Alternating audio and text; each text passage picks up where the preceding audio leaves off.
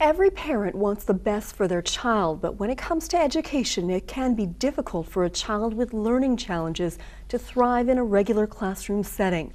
And so there is a very small school in Victoria focused on helping those children reach their full potential and become happy, productive members of the community. La, la, la, la. Now this is how you put the fun in fundraiser. Here we are.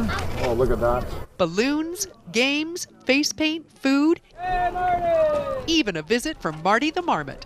Oh. So what are they raising money for? For our school, for some desperately needed supplies, infrastructure, hopefully eventually some transportation, subsidizing.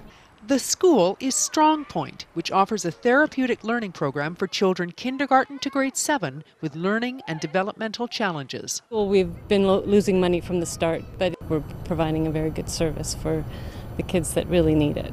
Can you start here? What comes after O? They all have individual education plans. In some classrooms they're 4-on-1 with the teacher, in other situations they're 1-on-1. And what's after V? It's one of the most awesome schools I've ever been to. Caleb was in public school, but his mom moved him to Strong Point. Just with his needs and demands that he needs on a one-to-one basis for most of his schooling, it was an opportunity that I just couldn't say no to. Good try. Want another one? Karen's son is thriving in the small school. The learning is tailored towards his needs and his learning styles. In the bucket. Everyone's trained in special needs and autism, and I'm not getting phone calls home because of his behavior. They know how to handle it really well, so it's been good for him. Let's go swing on the swing! The school is capped at just 20 students who receive physical, behavioral, and speech therapy. Strong Point receives funding from the Ministry of Education, and parents of students requiring one-to-one care allocate their autism funding for an educational assistant. Come on, guys, back up! But the staff and parents want to help the kids in other ways.